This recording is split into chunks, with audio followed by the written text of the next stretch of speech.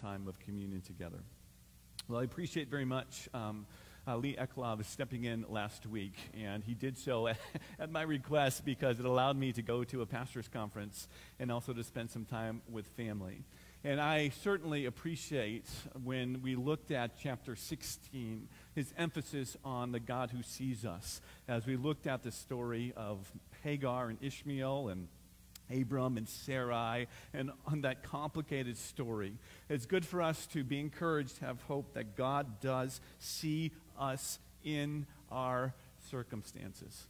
And so even in our prayer time this morning, it was mentioned that when we're alone, we're never truly alone, because God is with us. He will not forsake us, and he does hear us. He does see us. He does speak to us. And it's good for us to remember that.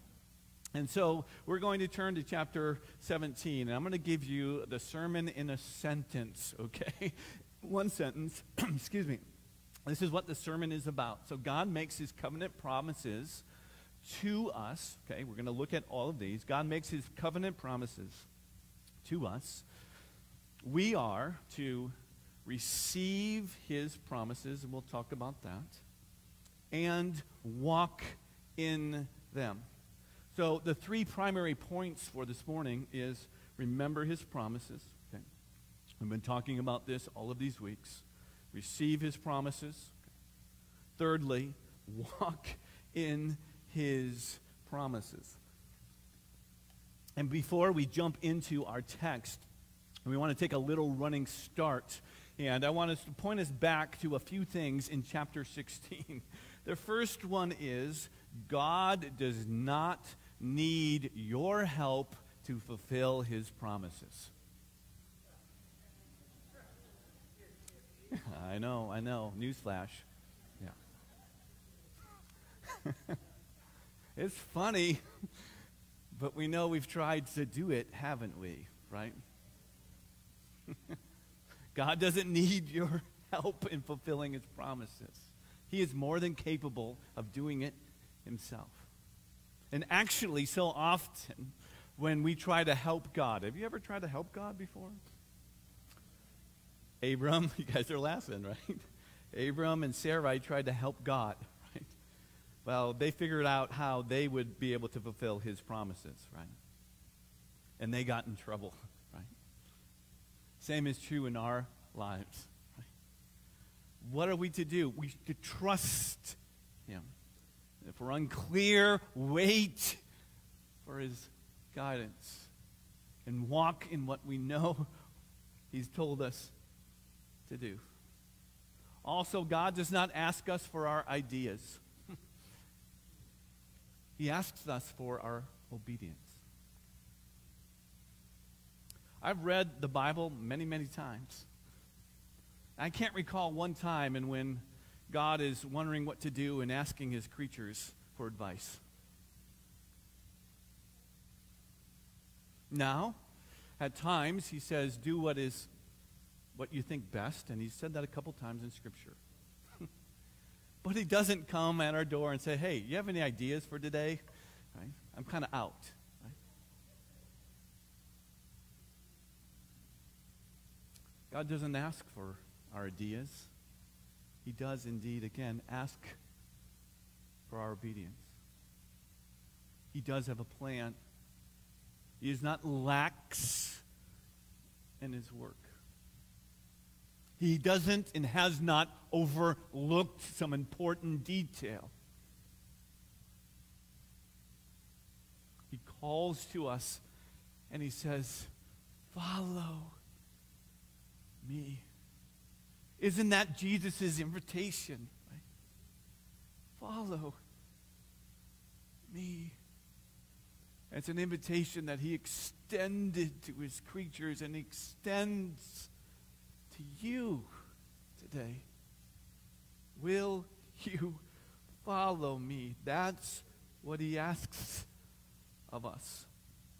Often I ask God to join me in what I'm doing versus asking him, can I join him in what he's doing? Oh, you hear me, right? Right? I've gotten it wrong so many times. So I've learned, still learning. God, what are you doing? What are you saying? Help me to follow. Third thing from the last chapter I want us to remember, we'll see it again in this chapter, God's grace covers our mistakes. I've had conversations with people saying, I've missed God's will because I've made a mistake. Just like driving, just because we get off course doesn't mean we can't return to course, right?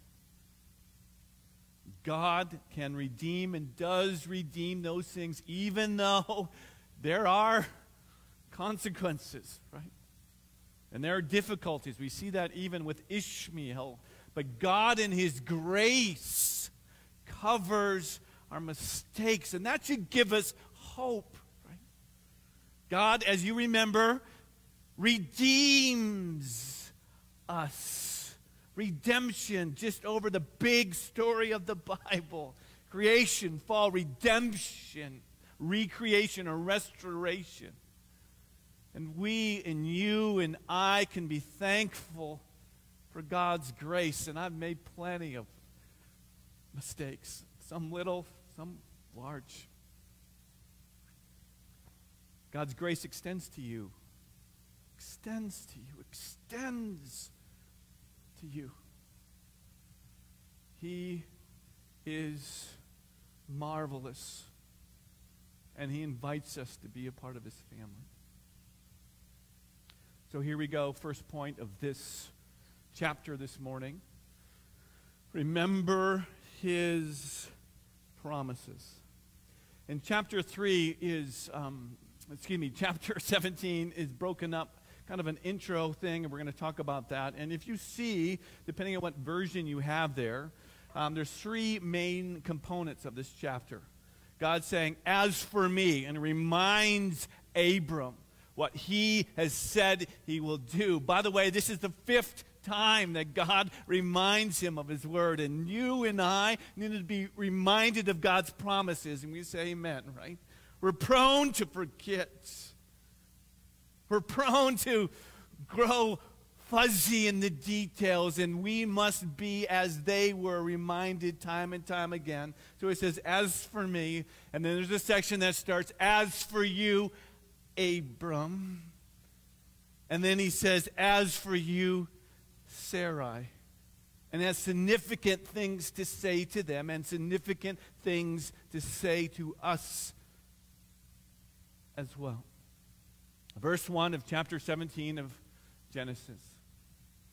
When Abram was 99 years old, the Lord appeared to him and said, I am God Almighty. Walk before me faithfully and be blameless. Then I will make my covenant between me and you, and will greatly increase your numbers. Okay? We're going to pause there. Now, if you remember, if you turn back, if you have a physical Bible in front of you, that chapter 16 ends with this sentence. Abram was 86 years old when Hagar bore him Ishmael. And then the next chapter starts with when Abram was 99 years old. So it makes me pause. What happened from 86 to 99? Right? Kind of just jumped that. What was that? A whole lot of things and a whole lot of no things. So if you remember back in the beginning, chapter 15 or 12, I should know this. No, 12. God spoke to him when he was 75, and we know a lot of things in those 10 years, and we've been looking at them. And then when he was 85, They tried to help God in fulfilling his promises. And when he was 86, this child was born. And then for 13 years, we hear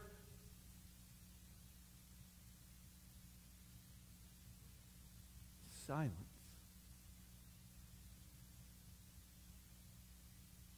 So what are we to do with that?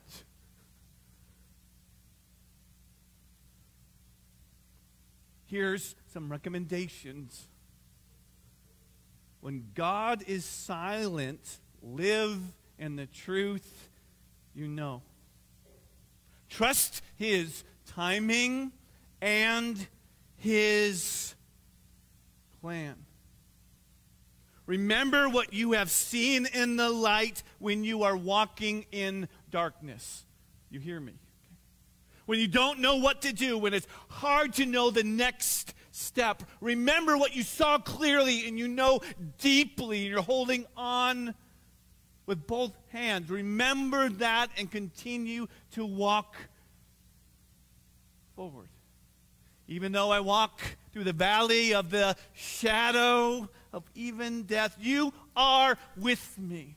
Just because you cannot see God working does not mean he is not with you.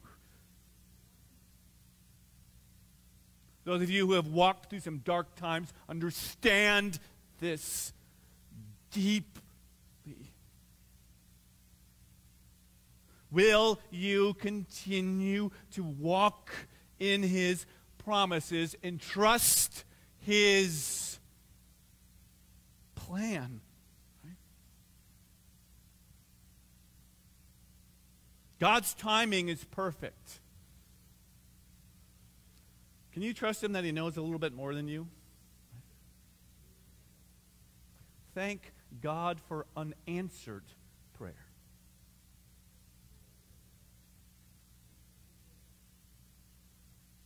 Does God answer prayer? Absolutely. But God, because he's a good father, just like us, if you've had children, I did not always answer my children's requests in the way that they wanted. Dad, can we stay up another hour? No. Dad, can we eat ice cream for every meal? No. Dad, can I run out in the street anytime I want? No.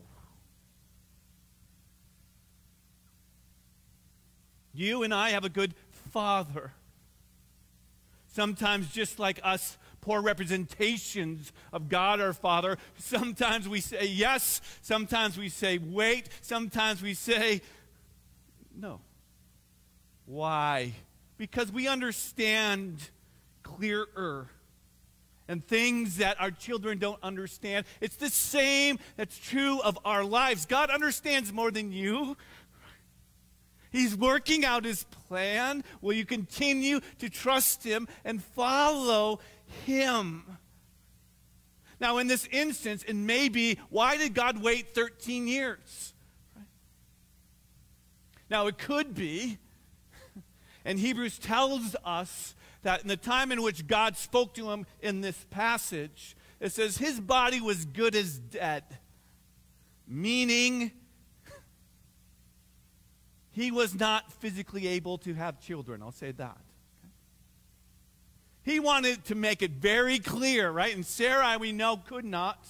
And he says, I'm going to make it so clear that when this happens, both of you will know that this was a miracle. So we'll give you some time. Right? My promise is still true, and they had to raise this child, and what was that like? Right?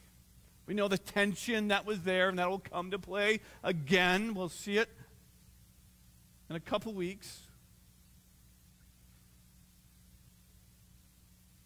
Remember, God's delays are not God's denials.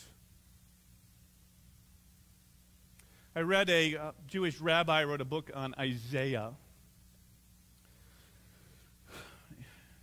And he says, often we pray that we want everything. We want to have our health and we want to have freedom to enjoy it. We want to have money and we want ability to enjoy it. We want all of these things. And God often says you can have them, but you can't have them all at once.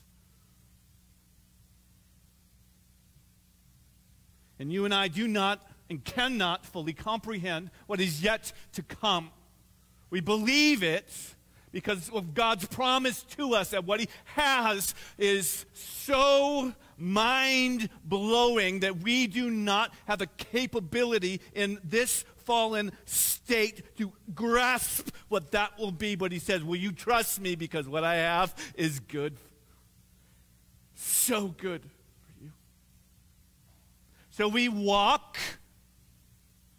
in the truth we know to the light we cannot necessarily see yet, trusting that he is with us. And God is with you. He's with you. Abram had to learn this. Sarai had to learn this. We have to learn this. And at just the right time, and even in this story, it could have been just a normal day for Abram, and all of a sudden, there is God. He says, I am, and I'm God Almighty. Right? Not these itty-bitty, puny gods. I'm thinking of Loki here. You guys have seen that? You puny god. Okay, sorry. He says, I am God Almighty, the maker of heaven and earth. I am who I am. Abram, walk before me. Be in my presence. Know that I am seeing you, and if you do so, I will declare you blameless. By the way, when God sees you, he sees you through the life of Jesus Christ. Walk before me. So God reached out to him. And he says, I'm going to make a covenant for you. And if you remember a couple weeks ago, God made a covenant. Remember that? Cutting the animals in half? Remember that whole thing, right? God said very similar things. He expands it here to him, and we'll read it. And he made it on himself. This is what I'm going to do.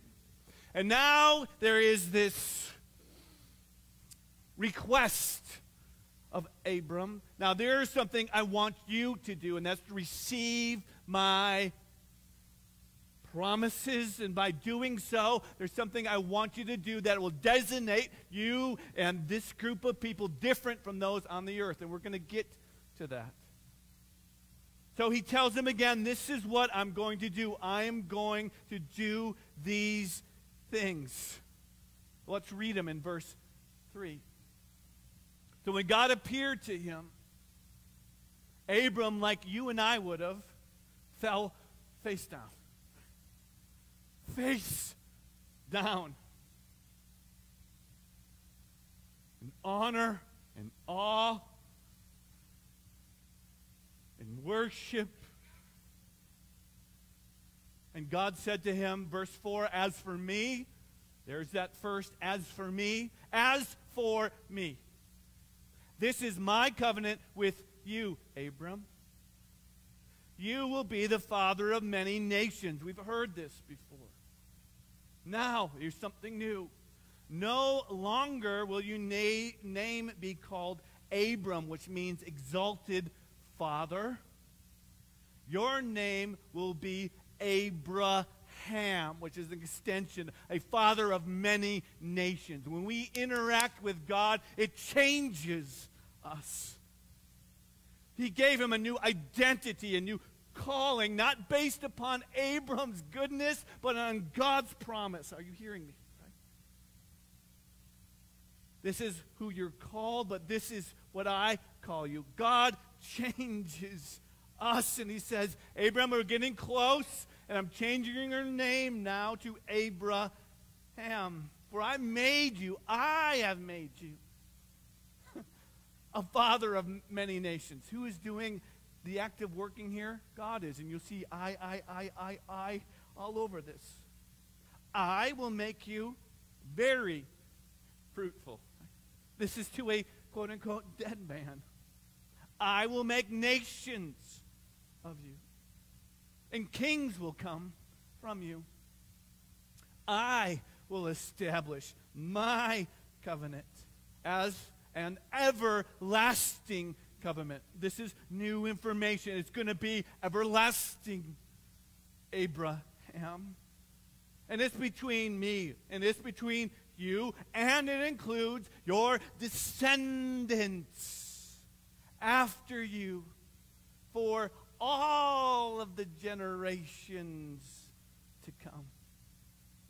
To be your God and the God of your descendants after you. Verse 8. And again, Abram, this whole land of Canaan, and we talked about this, we've seen this, where you now reside as a foreigner, I will give you as an everlasting possession. To you and to your descendants after you. I will be their God. These are all the things that God said he would do. And he meant them, and God's promises to you and to me, he means them, and he is fully capable of fulfilling them. When Jesus said he's coming back, he's coming back. It's not a fairy tale made up by preachers and pastors and people who want your money. That's nonsense. It was given by God Almighty. And when he says, I will go and prepare a place for you, he has done so.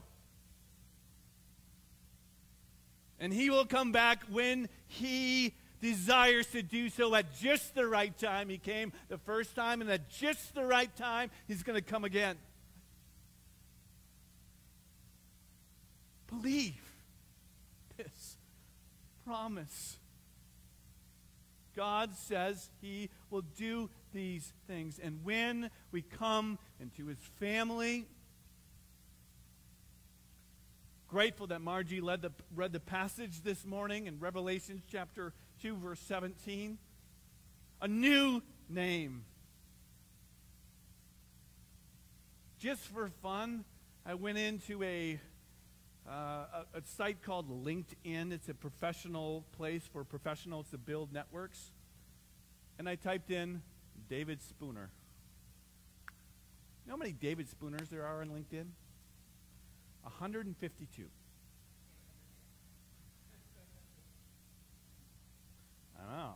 I was thinking maybe I'll have a Dave Spooner convention. We'll just get us all together. Hey, let's get together. We don't need name tags. It'll be amazing.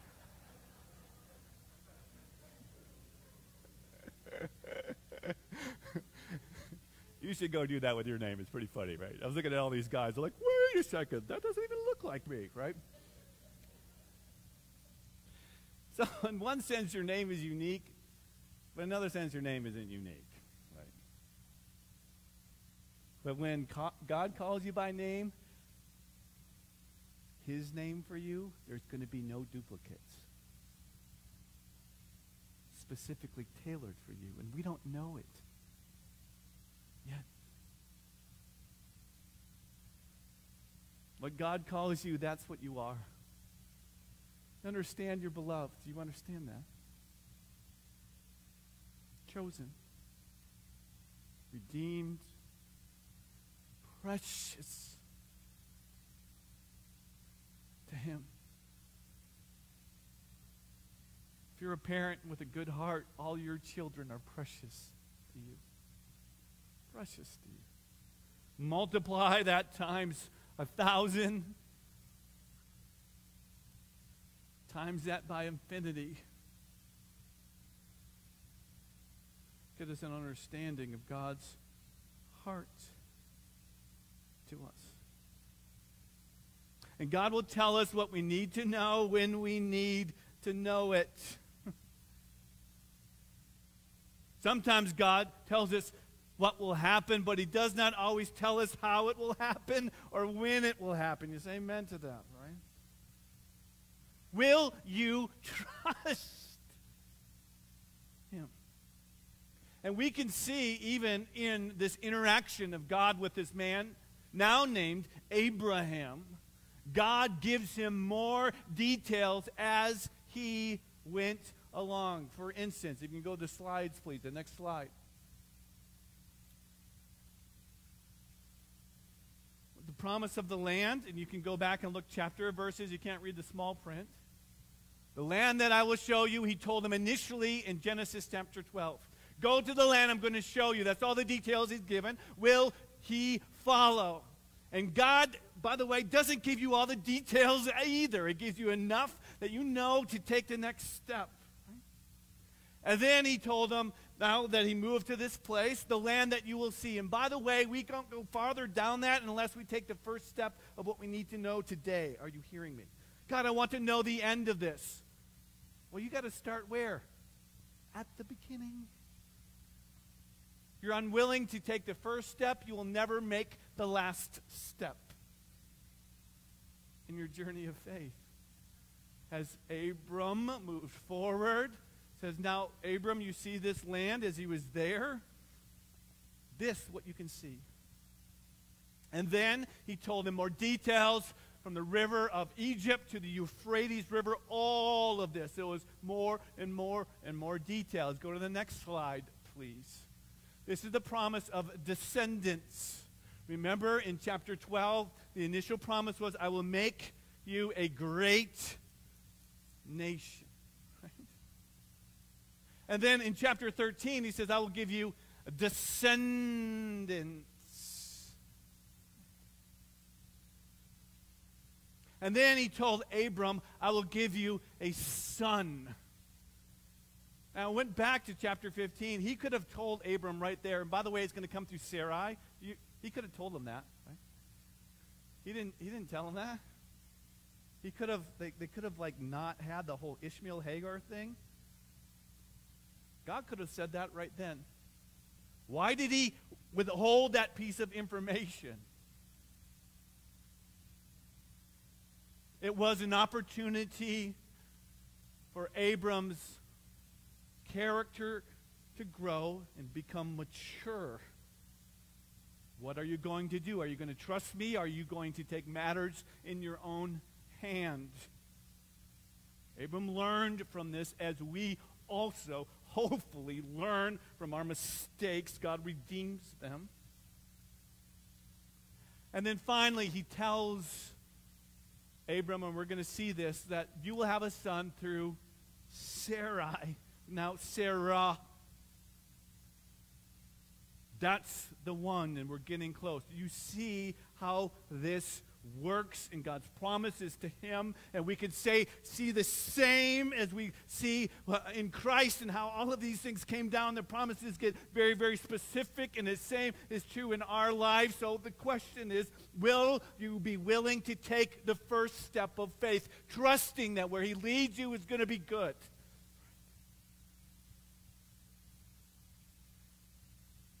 That's the question. God does not always give the details, but he guarantees the destination. I don't know how your life is going to unfold.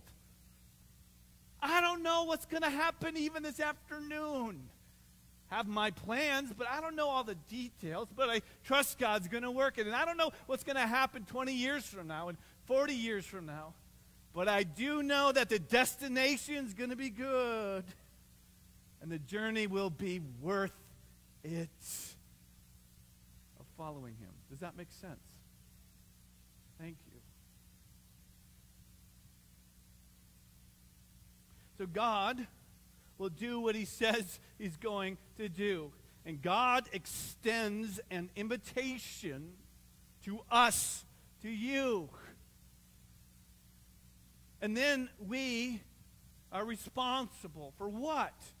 Receiving his promises. What does this look like? Let's go to the next major point. Let's receive his promises. Verse 9 of chapter 17 of Genesis. And God said to Abraham, as for you, this is your responsibility. You must keep my covenant. You and your descendants after you for generations to come. This is my covenant with you and your descendants after you, the covenant you are to keep. It's going to sound kind of strange. Every male among you shall be circumcised. Okay? You are to undergo circumcision, and it will be the sign of the covenant between me and you. For the generations to come, every male among you who is 8 days old must be circumcised, including those born in your household or bought with money from a foreigner, those who are not your offspring. Whoever is born in your household or bought with your money, they must be circumcised. My covenant in your flesh is to be an everlasting covenant. Any uncircumcised male who has not been circumcised in the flesh will be cut off from his people. He has broken my covenant. Okay, let's pause. What is this about? Well, as I noted before, God promises to do certain things. And then he invites us gives us an invitation to join with him, to believe his promises.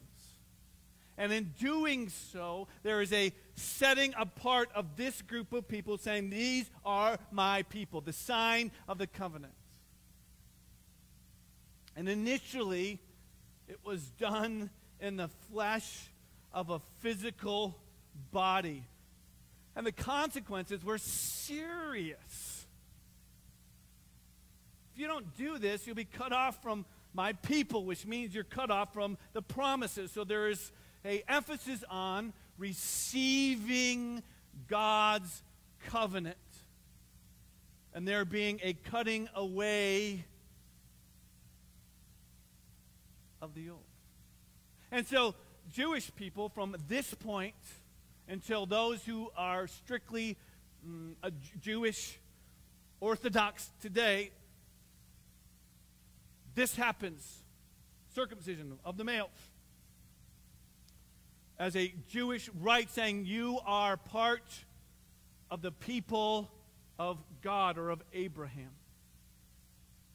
Now, if you read the Old Testament, and you'll see in it, and I did this, I typed in the word circumcision, I can't even say it. I typed in that word, and all of the places that it was in the Old Testament, and then there's these times in which God says, this circumcision, the cutting away, it's not really about the body at all, it's about your heart. A circumcision of the heart. And you'll see this in the New Testament, and there's scripture after scripture after scripture that talks about what this means. For instance, Galatians chapter 5, verse 6, Paul is talking to those in this city, right? And it's really, that whole book is about walking in the Spirit or walking in the flesh. And they were thinking that their identification of the people of God had to do with a physical circumcision. And he's saying, what are you talking about? For in Christ Jesus, neither circumcision nor uncircumcision counts for anything, but only faith working through love. That's what matters. Verse 15 of Galatians 6, for neither circumcision counts for anything, nor uncircumcision, but a new creation. The Jews really had a really hard problem with this.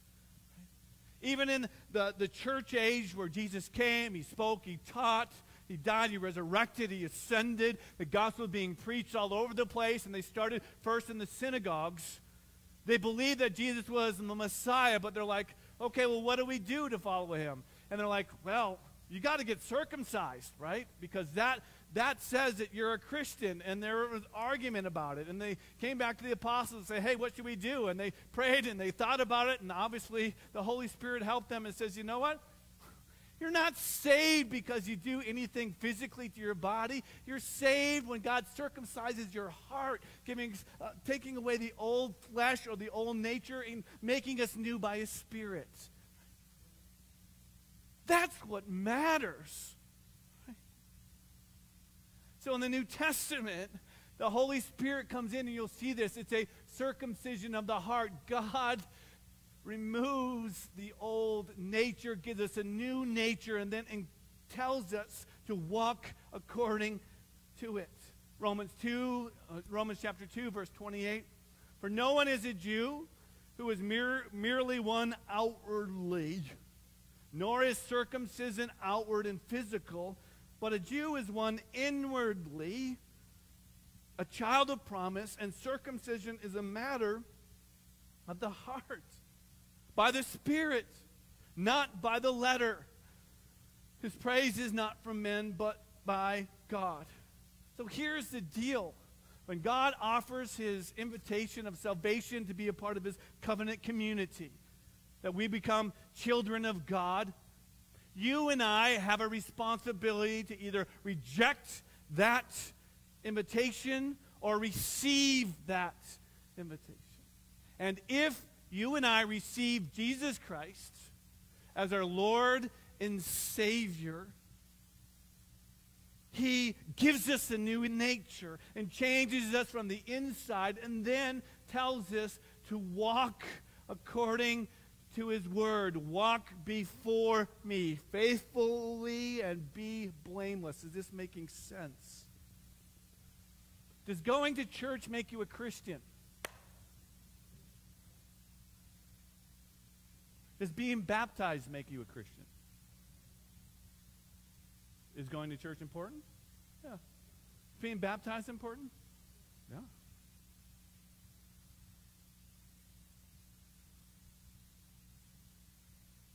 So what makes you a Christian?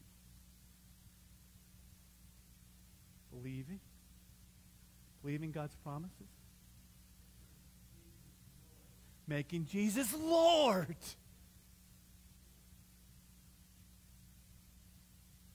A change of our heart. I knew about Jesus when I was young. I decided to follow Jesus when I was 17. God, I can't live this way. God, I continue to sin. God, I can't. Change me. You have to change me. You have to forgive me. You have to make me new. How to receive you. Believe on the Lord Jesus Christ. You will be saved. The Holy Spirit changes, gives us new desires. Now, does that mean I don't sin anymore? I wish that was true. But He gave you and me a new nature. And I've been learning to walk according to that nature. Walk in it. Do this, Abram. Do this, people. And you'll see that in the book of Galatians. And more than likely, we're going to go to that at the end of this series because it matches up with it perfectly. Walking by the Spirit. So if you go to the next slide, please. Oh, there's one more verse I skipped. That's okay. That one. Thank you. You can't read the small letters. Sorry. Old covenant, circumcision, a demarcation of these people have received me. In the New Testament, in the New Covenant, it is God giving us a new heart. So that there's change, so that there's life, so there's abiding and fruit and connection. God knows who are His, and how do we know? He's given us a seal, the Holy Spirit, guaranteeing what is to come. Right? You understand this? And then Galatians, and we'll go there. We'll more than likely be the next series. Walk according to the Spirit. This is important stuff. Here's another illustration. It's the best I could do. Okay. For instance, when I was in high school, we were invited to be a part of the football team. Everyone was invited to be the football team. Just like, oh, you jumped the gun, but it's okay. No, you can go back. It's fine. I found this picture you can go to it. Yeah, who is that young kid? That's actually a 30-year-old picture of someone that you might know. Okay. Everyone gave us an invitation. The coaches gave us an invitation to be a part of the football team. Went out to everyone, just like the invitation to be a part of God's family goes out to everyone. Now, not everyone in my high school responded to be a part of that, right? But those who responded to the invitation, they got something called a jersey, right? A number that says, this person now is a part of the team. And if we did what he told us to do, usually it turned out well. You understand this. So just because you hear the gospel doesn't mean you've received the gospel. We want everyone and all nations an opportunity to hear the invitation. And the question is, are we going to receive those things? And this is what he offered to Abram, to do these things. Let's go to the next slide. Okay. Now walk in, excuse me, I'm getting ahead of myself. Okay.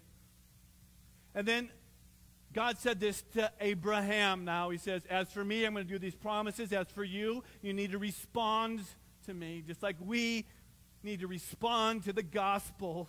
Have God change our hearts. Verse 15, God also said to Abraham, now for Sarai, your wife, I've not forgotten her. You are no longer to call her Sarai, which means princess. Her name will be Sarah, which means my princess. He says, I am claiming her. Name changed because she was part of the covenant community. And I will bless her, and I will surely give her a son, give you a son by her, Abraham. I will bless her that she will be the mother of nations. Kings and peoples will come from her. Now, verse 17, Abram fell face down, and he laughed. And he said, will a son be born to a man 100 years old? He still thought at this point that Ishmael probably is the one. Will Sarah bear a child at the age of 90? Then Abraham said to God, only if Ishmael might be living under your blessing. Verse 19, God said, yes, I'll bless him, but your wife, Sarah, will bear you a son, and you will call him Isaac, which means laughter, by the way. We'll talk about that. I will establish my covenant with him as an everlasting covenant, a son of the promise, right? For his descendants are after him. Now, as for Ishmael, I've heard you. I will surely bless him. I will make him also fruitful and will greatly increase his numbers. He will be the father of 12 rulers. By the way, Ishmael was the father of 12 tribes. There is a blessing for him, and I will make him into a great nation. But my covenant I will establish with Isaac, whom Sarah will bear to you by this time next year. Specifics. Then he had finished speaking with Abraham. God went up from him. God will tell you what you need to know when you need to know it. God's blessing is to you, but it's also through you. Do you understand this? Believing, receiving, walking in it. God, do your work, do your stuff that you and only you can do. Christianity is not a self-help religion. It's a God transformational relationship.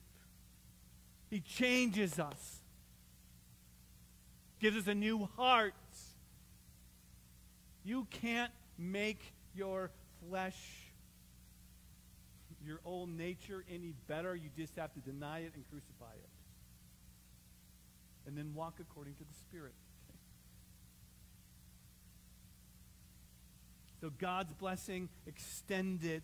And lastly, and this is what we see in Abram, walk in his promises. There was a believing, hearing, knowing the promise, just like salvation, just like the gospel to us. And there is a response required in which people believe it. And then once you believe it, God changes our hearts, getting rid of the old nature by his Spirit. And then he says, follow me. Walk in this promises. So Abraham did just that. On that very day, Abraham took his son Ishmael, all those born in his household or bought with his money, every male in his household, circumcised them. As God told him. Abraham was 99 years old when this occurred to him, and his son Ishmael, 13. Abraham and his son Ishmael were both circumcised that very day, and every male in Abraham's household, including those born in his household or brought from a foreigner, were circumcised with him. In following God, there is a leaving the old and embracing the new. Does this make sense? Okay. Now, granted, we're in process, and granted, our minds being transformed, and granted, we still make mistakes at time. Even Abraham does, and we'll see in a couple weeks, he relapses and does the same sin he did before. He did it again. Lying about the identity of his relationship with Sarah. Read ahead, you'll see it. And there are times in which we fall back into old sinful patterns, but that is not who we are anymore. Read the book of Romans, chapter 6, chapter 7, chapter 8, chapter 9, where our identity comes in. Believe in the new name God has called you. He's called you his daughter. He's called you his son. He called you to himself. That's who you really are. Live in it. Follow in the footsteps of the Spirit. Live that way. Remind yourself of God's promises. That's why we come. What's one of the reasons why we come to church? One of the reasons why we read Scripture. Remind ourselves, renew our minds. Receive his Spirit in your heart through faith. Walk before him.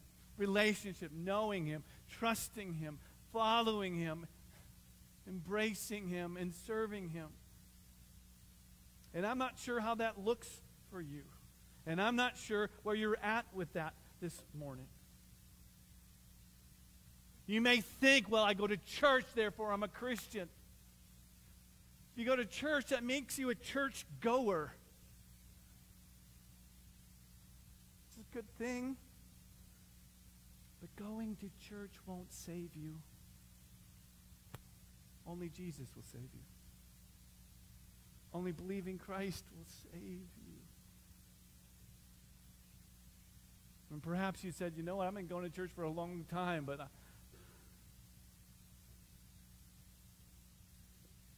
I haven't, believed. Today's your day. I want to talk to you about that. God, change my heart, change my mind. Renew me. And I don't know what that looks like for you this day, and I know some of you are holding on to promises. My response is, I believe God's word to you is, hold on and keep going. He will not fail you, nor will he ever. So we're going to renew the covenant in a sense through communion. Bob is going to lead us in that. And here he comes.